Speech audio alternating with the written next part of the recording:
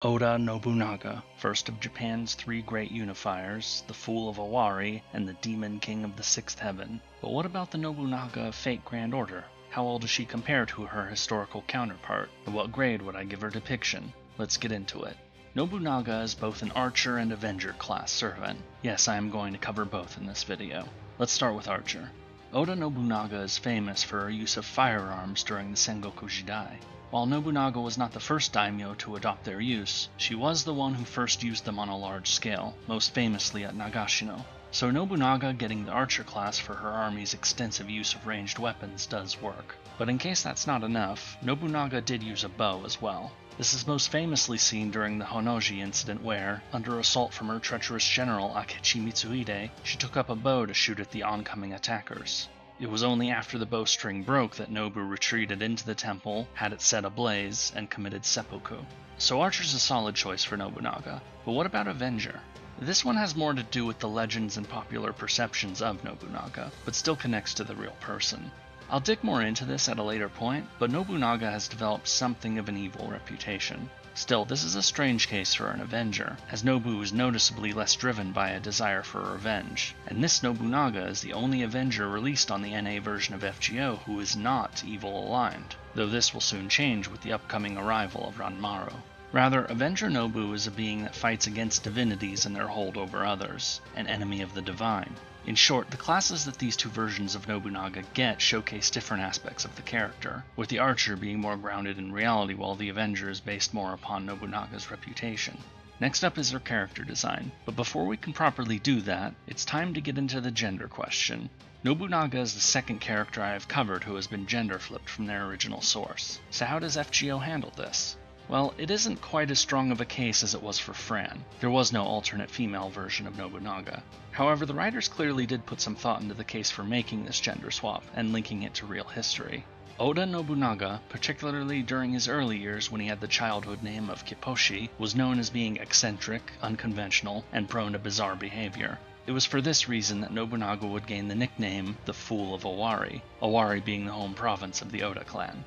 This led to fears among the Oda retainers that, once Nobu took over the clan, that he would lead it to ruin. Most famously, Nobunaga was said to have acted so disgracefully at the funeral of his father in 1551, and in his first years in charge of the clan that one of his tutors, Hirate Masahide, committed suicide in 1553, apparently to try to get Nobu to wise up.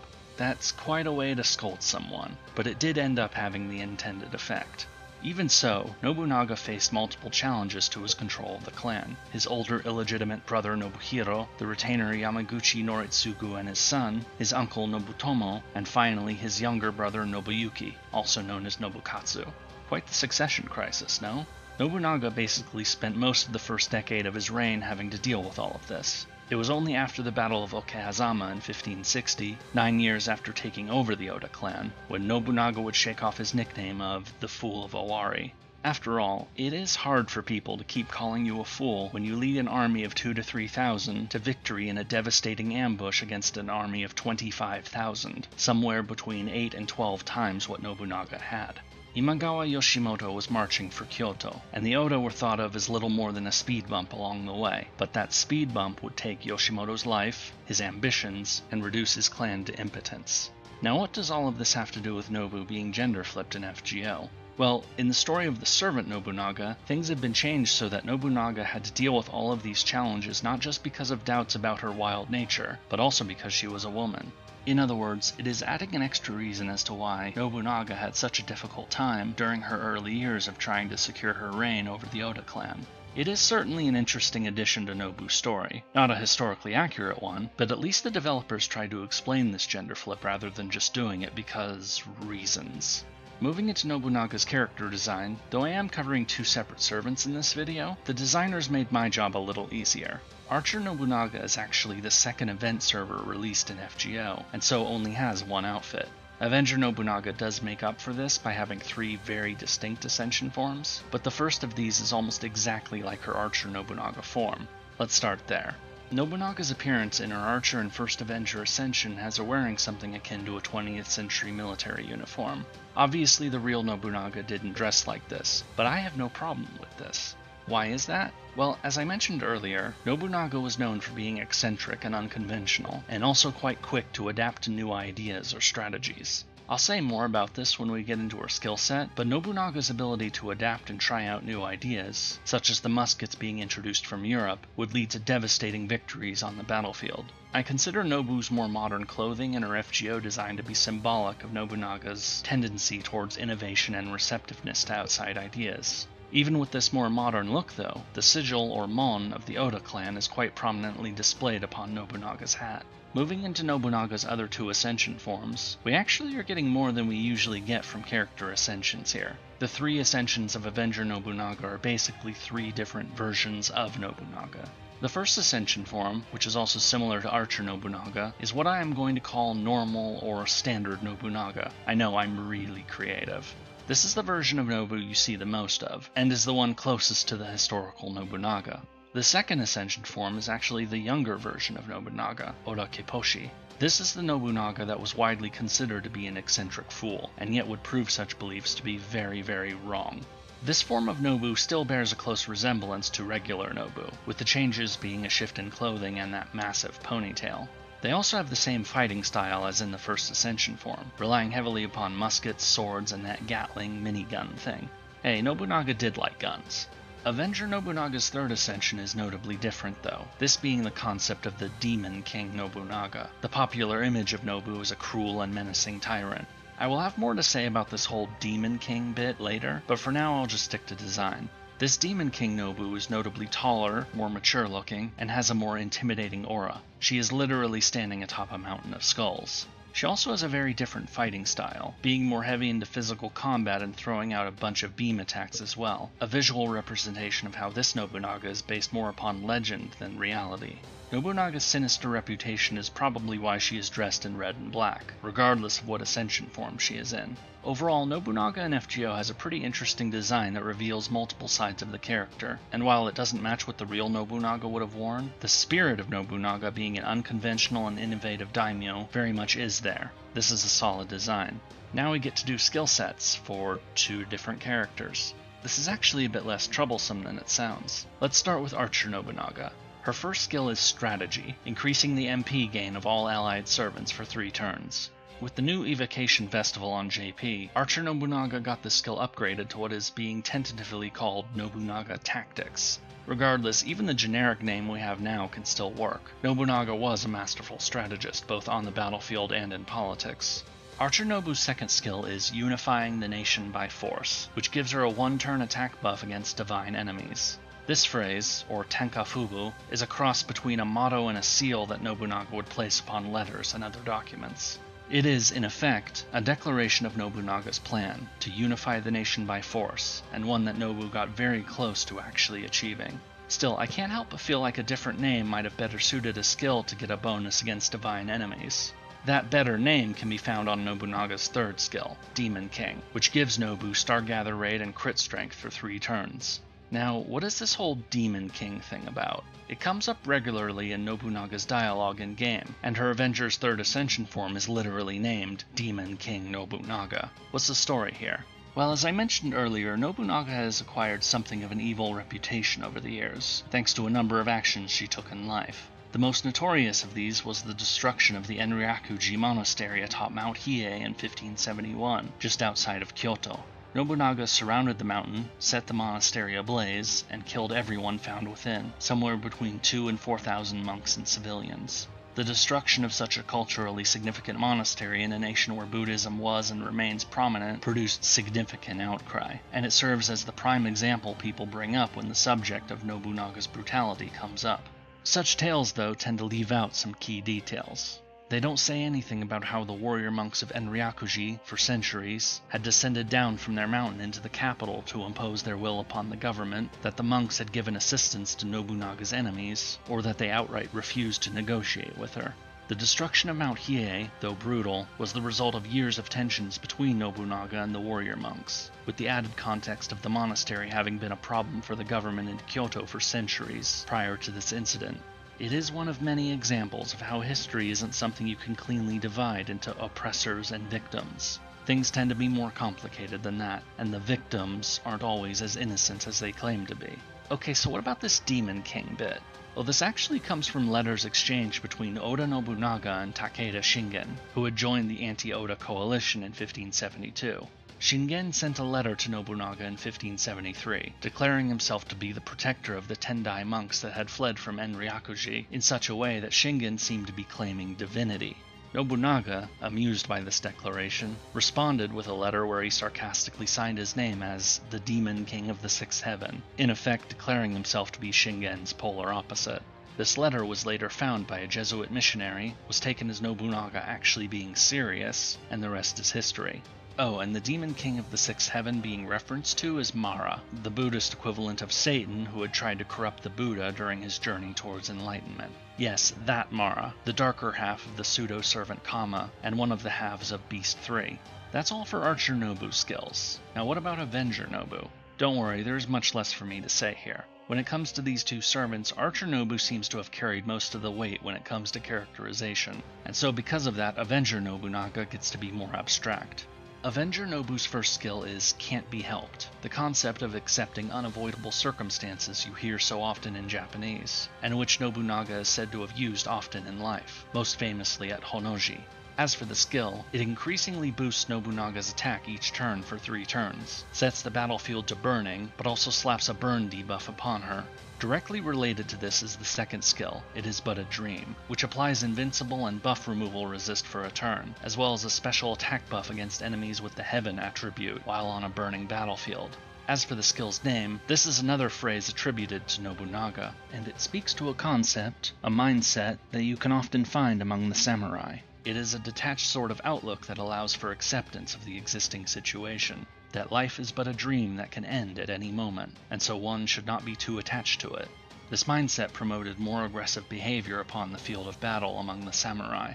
Avenger Nobu's third skill is Demon King of the Sixth Heaven, which gives critical stars per turn for 3 turns as well as an MP charge. I already explained the meaning behind this, so I won't do so again. But something that is worth noting is that in the upcoming Gura Gura 6 event on NA, this skill will get an upgrade that will increase the MP charge at level 10 from 20 to 30%, as well as a buster damage buff for 3 turns while on a burning battlefield. This upgrade will transform Avenger Nobunaga into one of the strongest buster loopers in the entire game, and one that can work with Double Koyanskaya and Oberon with a 50% CE. I, for one, am looking forward to it. Archer Nobunaga's Noble Phantasm is 3-line formation, which is a powerful AoE attack that does heavy damage to any enemies with the riding skill. In terms of lore relevance, this MP is absolutely brilliant. The 3-line formation is referring to the formation Nobunaga used at the Battle of Nagashino in 1575 against the Takeda clan. Takeda Shingen had died shortly after receiving Nobu's Demon King letter, leading to his less capable son Katsuyori taking over. At Nagashino, Katsuyori decided to attack the combined Oda-Tokugawa army despite being at a heavy disadvantage. He put his faith in the Takeda cavalry, considered the finest horsemen in Japan, but it was at Nagashino that the Takeda horsemen would come up against the cold, innovative brutality of Oda Nobunaga. To fight off the cavalry charge, Nobunaga set up her 3,000 arquebus gunners behind bamboo palisades, and instructed them to fire in volleys, 3 lines with 1 line at a time firing their guns while the others reloaded. The result was absolutely devastating. The Takeda cavalry were broken and would never recover. Nobunaga's use of firearms in this way is a prime example of her genius. Europeans may have introduced guns to Japan, but European armies wouldn't see widespread use of tactics like this for several more decades. Avenger Nobunaga's Noble Phantasm is Papias Reborn, Demon King of the Myriad Heavens, which is another massive AoE attack where Nobu unleashes a massive torrent of fire upon a burning battlefield. This is Nobunaga unleashing everything about her sinister reputation as the Demon King to, for a brief moment, become an actual Demon King. Papias in the MP name, by the way, is just another name for Mara, and so this MP is connected to Nobu's whole Demon King reputation I discussed earlier. When it comes to the skill sets and MPs of these 2 versions of Nobu, you can characterize them as Archer Nobunaga being closer to the historical Nobunaga, with abilities that are closely tied to the real person. Meanwhile, Avenger Nobunaga's skill set leans more into the Demon King reputation, as well as lighting everything on fire.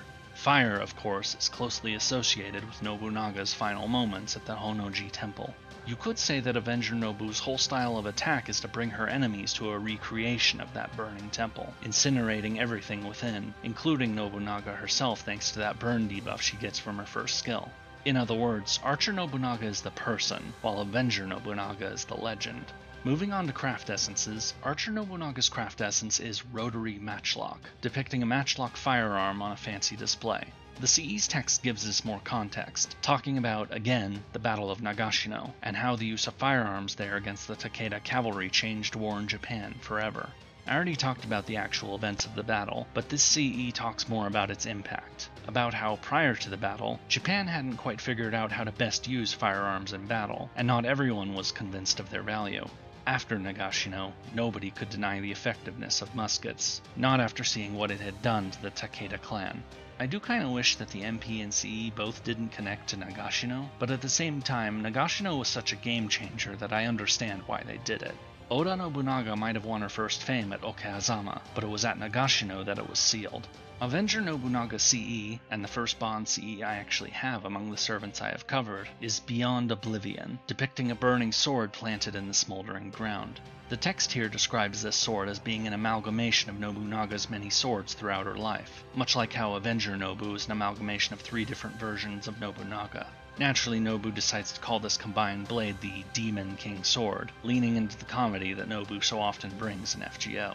But speaking of comedy, it is now time to get into Nobunaga's characterization. Now, not only is Nobunaga the first non-European servant I have covered, she is also one of the main characters of the Gura Gura cast of servants, events that largely are comedic and frequently break the fourth wall. This presents something of a challenge when it comes to characterization, since most of Nobu's appearances in FGO take place in comedy content that is not meant to be taken seriously. If you look past the comedy bits, though, you can piece together how FGO has decided to characterize Oda Nobunaga. The strategic genius is very much present. Whenever you come across a difficult battle situation during the Gura Gura events, chances are Nobunaga is either creating the plan to deal with it or has significant input. She is also haughty, has pretty high self-esteem, and tends to react harshly whenever she feels insulted or disrespected. Mostly this is played for comedy due to the nature of the events, but when Nobu appears in more serious content, looking down upon her is a quick way to get yourself killed. Yet Nobu does have a soft spot for family members and those who have served her loyally in the past. You see this with Nobukatsu, with Nobu being hesitant to punish her younger brother when he stirs up trouble. This is consistent with the historical record. Nobunaga pardoned most of the people who challenged her power during her first years as head of the Oda clan, with some, like Shibata Katsuie, going on to serve Nobunaga loyally for the rest of her life. It was only after, having already been pardoned, that Nobukatsu started scheming again that Nobu had him killed. You also see this with Mori Nagayoshi. Upon finding out that it is Nagayoshi attacking the castle early in Gura Gura 4, that Nobu destroys the armor that had been controlling Nagayoshi, and persuades Chaldea to recruit him. Despite Nagayoshi being a homicidal maniac, Nobu won't turn her back on someone who had served her so loyally in life. But if you want to see a story where Nobu is not being played as a joke character, the manga Fate-type Redline is a solid example. This story is still a work in progress, and so how it will play out remains to be seen. It tells the story of a different Holy Grail War set in Tokyo during the closing days of World War II. With Japan on the brink of defeat in the war, a faction in the military is trying to win the Holy Grail to turn things around. The Nobunaga we see in this story is notably more ruthless and bloodthirsty than her FGO counterpart, and yet still consistent with her depiction in Gura Gura events. Upon being summoned, she observes the state of the world, finding herself both disgusted by how far Japan has fallen, but also seeing opportunity, seemingly intent on creating a new empire in the modern world. Nobu is a deadly combatant, relying upon both overwhelming firepower but also trickery to deceive her foes, which very nearly gets Okita killed in their first encounter. Also as an FGO, Nobunaga isn't exactly fond of people looking down upon her. When Nobu was initially summoned, her master expressed dismay upon finding out that Nobunaga was a woman. Nobunaga's response to this was entirely predictable, and her next master would not be so foolish. Yet despite this more brutal portrayal, we still see traces of Nobunaga's softer side. Her choice of master is the character who is the most subject to the mistreatment of others, and while her master's abuse continues, people have to do such things only when they know that Nobu is not around, since doing that around Nobu is likely to be fatal. Also, once she realizes that the berserker in the war is none other than Mori Nagayoshi, Nobunaga turns and walks away, refusing to fight against both a former ally and the older brother of Ranmaru. This more serious version of Nobunaga in Fate-type Redline is brutal, cunning, and ruthless, but also loyal to those who fought beside her in life. I look forward to seeing how this story develops in the future. So where does that leave us when it comes to Nobu's characterization? Well, it is largely good. The Nobu of FGO doesn't hide the fact that she is ambitious, actively leans into her sinister reputation, and absolutely will shoot you if you piss her off. At the same time, she remains an unconventional strategic genius who, despite her ambitions, has a loyal and forgiving side when it comes to family and those who have served her. If I have to say anything negative about Nobu's depiction in FGO, it's that her darker aspects are toned down a bit. This probably has more to do with the nature of the events she features in, but the Nobunaga of FGO does seem like a nicer person than her historical counterpart. Fate-type Redline, though, shows just how menacing and bloodthirsty Nobu can be, though since that story remains ongoing, we will have to see how it develops. And now for the verdict. What grade would I give Oda Nobunaga's depiction in Fate Grand Order? Well, as a whole it is pretty good. Her character design, skill sets, and MPs are absolutely solid from a lore perspective, though still with some creative license being taken. Nobu's gender flip isn't as easy to justify, but the designers at least leaned into Nobu's real history to explain the extra challenges that she would have faced historically because of this. As for characterization, while most of her screen time is found in comedic circumstances, you get enough traces of the real Nobunaga here that the character is still recognizable. The sheer volume of references to bits of Japanese history found throughout the Gura Gura events, as well as Nobu's depiction in Fate-type Redline, tells me that if she moved into a serious FGO storyline, they could probably pull it off without drastically changing the character. And so for a final grade, I am going to give Oda Nobunaga, Demon King of the Sixth Heaven, a B. It's not a bad depiction once you dig underneath all the comedy and shenanigans, but I do hope that someday we get an actual serious storyline for Nobunaga in FGO, if only to show people what this largely comedic character is truly capable of. And if you would like to learn more about another character with links to the demonic, check out my video on Mephistopheles here. Until next time.